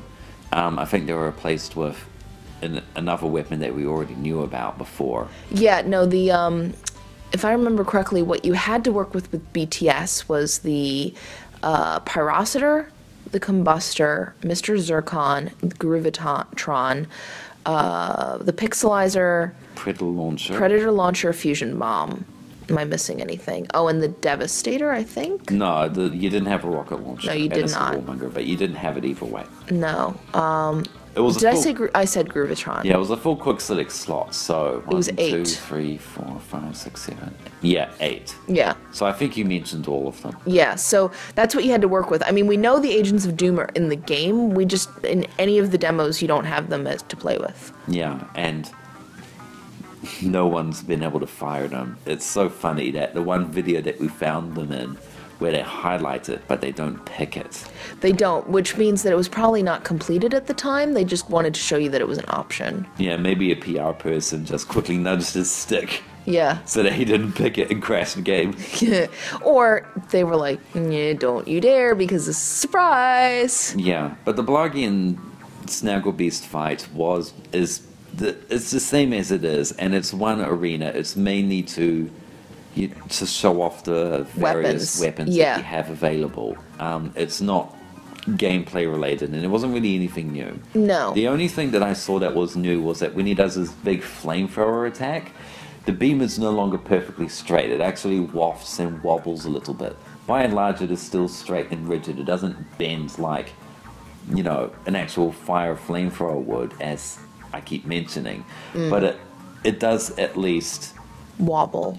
Yeah, it's a little bit more... The beam is slightly fluid like water. There is one thing I'd like to mention that you noticed that you picked up on that level, but it was true on any of the levels that you had the Pyrocitor, so basically Pokitaru as well, was that if you fired the Pyrocitor on somebody long enough, they actually burst into flame. Oh, really? Did you not notice that? They turn... No, I mean, I know they get this sort of orange underglow, but they don't actually catch fire, I don't think. I mean, it's no extra damage, but it's very clearly showing you that it's dealing you hit them, damage. yeah.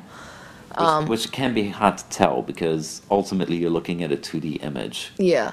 So that's a nice little visual cue that you're actually hitting your target, because that was one big problem I've always had with the Pyrocitor, and why I very rarely use it unless I'm surrounded by swarms, is that who are you hitting? 90% of the time is very hard for me to tell, and this little visual tick of them being on fire, and it's not like a blazing fire, it's just they're sort of glowing. Yeah. Really helps letting you know, hey, you're actually hitting your target here. Yeah. Speaking of enemies glowing, I noticed that the Predator launcher works very subtly different from how it did in Tulsa and Quest Booty. I don't like the new version of the Predator launcher, and this is coming from someone who always loved to use it. It is a bit weak. It's a little weaker, but the bigger thing is that it's not a gimme aim. Yeah, basically what happens is that you hold the trigger and rockets do pop out, but they won't actually hit anything until you actually paint an enemy with your aiming reticule. So you can actually fire rockets and they'll hit at nothing because you didn't actually aim at a specific lock-on target. Yeah, so unlike every other Predator launcher we've seen to date, which automatically locks onto something if you're not aiming, it'll find something to hit. They're heat-seeking. This Predator launcher is not heat-seeking. Yeah, you have to aim it. You have to actually aim the Predator. Now, the Predator launcher's aim box is large. It's quite large. It's quite large, but it's still easy enough to miss things. It's a big circle in the center. It's not even a guaranteed hit, because the Predator rockets... It's the same as the switch from the Devastator to the mini rocket tube, where instead of being slow but precise, they're now fast. But if the enemy is moving and you have enough distance, the Predator rockets will miss. They will not track an enemy. They will go to where the enemy was when you fired them. Yeah. Well, let go of R1. Now, is it possible that Raritanium upgrades... R2D2. Possible that Raritanium upgrades will give it heat-seeking capabilities? That's a good point. That could be its main unique upgrade. Yeah, is that they become heat-seeking with enough upgrades. And I personally don't really like that. You have to earn the heat-seek, mostly because the big draw of using the Predator launcher is that it's not a particularly strong weapon, but it's a guaranteed hit. Yeah, fire and forget. Yeah, it's good for covering your butt. And it loses that when you have to actually aim them. Yeah. Again, aim box is pretty large, so it's not terrible, but it's now a weaker weapon without its core functionality. Yeah.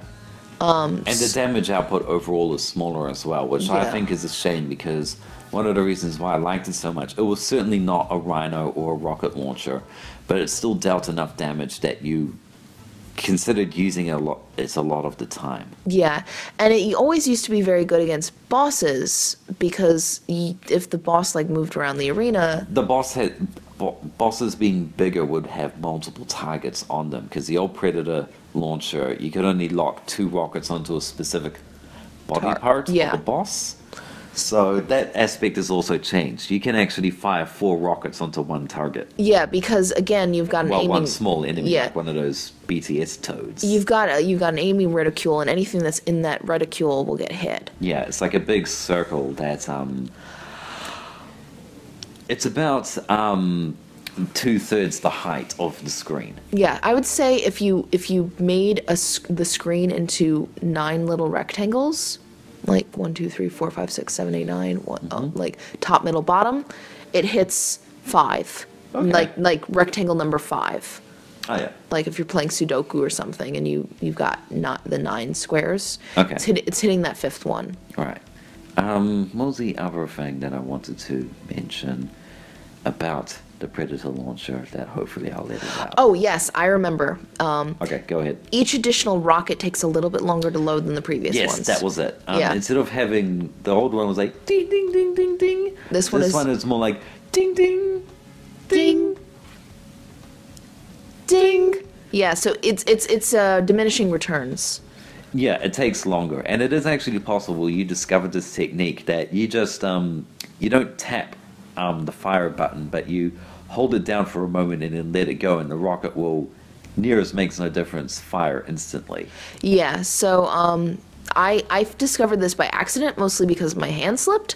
But Predator launcher in this version without any raritanium upgrades, and again, I think that some speed is probably going to be one of its upgrades. Yeah, I wouldn't be surprised. I would Get not rid be of surprised. the slower 4th one. Yeah. And add more to They're going to be load up. Yeah, I was going to say there's going to be more load per max. That I was think one is of the tools upgrades. Yeah, that was one of the tools, as well as speed, actually. So, Yeah. I think that the Predator launcher is eventually going to lose that as you upgrade it. Yeah. But to start, as we received the Predator launcher, there's diminishing returns on shooting them, so it's better to just shoot them out one at a time. Yeah, and I can say this about the combustor and the buzz blades, where I don't think any of the weapons were actually upgraded through raritanium, because both the buzz blades and the combustor fired really slowly, as if you had just gotten them for the first time in full frontal assault. And so I see that as either proof that the raritanium upgrades are there and haven't been upgraded, been applied, or that I need to hope the hell that Insomniac changes the default fire rate if you can't change them. Yeah, so my personal opinion is that those are probably not raritanium upgraded in any way. That's my suspicion as well. Yeah, but as they are base, as they are the base weapons, the Predator launcher is severely nerfed. Yeah, I agree. It is even the normal one without upgrading the damage was fairly respectable. Now, to be fair, while it was I think V3 or V4, we were on Pokitaru, which was in the mid section of the game, and if it's like in Tools of Destruction, you pick it up sort of in the beginning. So, Predator launcher 2 out of 10 blow shit up. As it stands. Okay. Yeah, so I mean I'm really crossing my fingers on raritanium on that guy, because I didn't really like how it handled. Yeah. Is that it? Yeah, I think that's it for me, other than like getting harassed by the official Ratchet. Yeah, we bumped into in the line to PSX. I'm Yeah. not sure if we mentioned that before. So I was not going to put I had the base of my costume on because my costume is Clank built into it, and it's actually a wing harness. If you've ever seen costumes with really big wings, I built that to thread actually through my shirt. So I was wearing a regular shirt underneath, and then I put the costume on over that so I could like clean, and I had to have a shirt I could put in the wash. So Clank actually gets threaded through the actual Ratchet shirt. There are holes, like there are hidden holes in the back. So it's a full harness on me to like evenly distribute the weight properly. So I had that on, but I didn't have like the gloves or the head on outside while waiting to get into PSX. And then suddenly rounding the corner is the official costume person and their handler, and he's just sort of like arms crossed, obviously not. You're like, dude, what the hell? Yeah, like when there's two women at an Oscar party who are wearing the same dress. Who wore it better? Yeah. He didn't have a Clank, but my personal opinion, between the two of us, the head sculpt of the official costume is way better than mine. Yeah, it is much more accurate to what you have in the games. They probably used the game files to make that. But I mean, I built mine on my kitchen table Which explains why it looks like a potato. Hey. Also, I built mine with other constraints in mind, like being able to flatten it to put it in a suitcase. I think I'm going to call it a night. Yeah, I think that wraps it up for episode double digit 10 Yeah, of so that was the Lunar Observer, the intermittent podcast focused on Insomniac Games, the creators of Spyro, Ratchet, Resistance, and Disruptor. And we totally didn't forget the intro. No. Well, we did an intro. We did an intro at PSX. I know, but I forgot that bit. Yeah, you are... Oh, I'm sorry. I am Division 10. And I am Kebabs, and that is it for today. We'll see you... Well, I guess we'll see you in the bumper episode. Yeah, so, again, this is the third time this has happened. Bumper episode. I'm sure we've explained this. I'm concluding the episode. Okay, yeah, go for it. All right, we'll end now.